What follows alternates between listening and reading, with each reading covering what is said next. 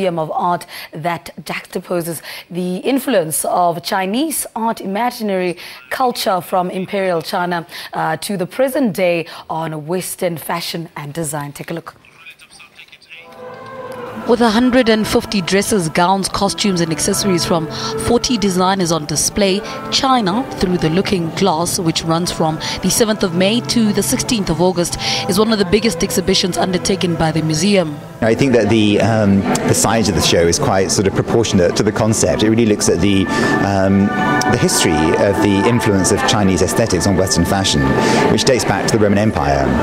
Our story starts in the mid-18th century, so a little bit later. But I think what I think hopefully people will be surprised about is just the length of time, the length of the period of time that China was inspired by the West.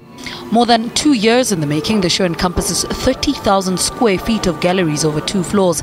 It takes visitors on a journey showing how Western designers found inspiration in all things Chinese, from the elaborate embroidered costumes of Imperial China to Shanghai in the 1920s up to the military garb of the Cultural Revolution.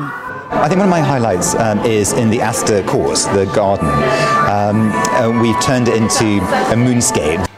One room is devoted to opium and the Chinese impact on Saint Laurent's 1977 fall-winter collection with its Mongol-influenced fur jackets and coats. An oriental garden is peopled with mannequins wearing Chinese-inspired elaborate dresses, coats, skirts and gowns by John Galliano for his 2003 spring-summer collection for the House of Dior.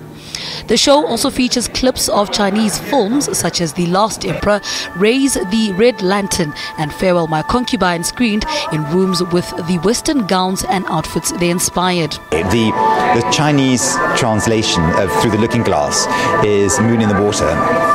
So we've actually we've got a projection of the moon that's reflected on black plexi, but it looks like water. And the collection we focused on is John Galliano's 2003 collection for Christian Dior Haute Couture. The exhibition takes its name from Lewis Carroll's 1871 novel Through the Looking Glass and what Alice found there, because it is about entering another world. The show features Chinese treasures such as dragon robe worn by the last emperor just after he had been crowned, and a painting of a Chinese concubine never exhibited before. It doesn't just cover the costume, it covers decorative arts like lacquer, porcelain, jade, bronzes. So the impact has been enormous on Western fashion. A maze of galleries showcase Chinese calligraphy, perfume bottles and blue and white porcelain, along with print dresses, fabulous beaded gowns and embroidered jackets by the Western designers influenced by them.